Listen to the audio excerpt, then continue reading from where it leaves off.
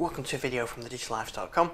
We have a new Windows 10 Redstone 4 build to look at. This is build 17128 for Windows Insider on the fast ring. And if you notice down here, there's no watermark.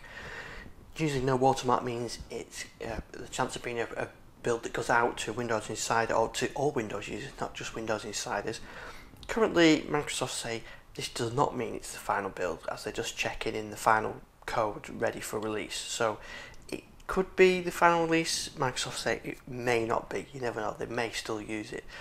Well, what's changed in this build? Well, actually, apart from that watermark, nothing. The only thing difference between this build and the previous build is the watermark. So 17127 has been moved to the slow ring, and you see that in one of our previous videos. And this is 17128 and no watermark.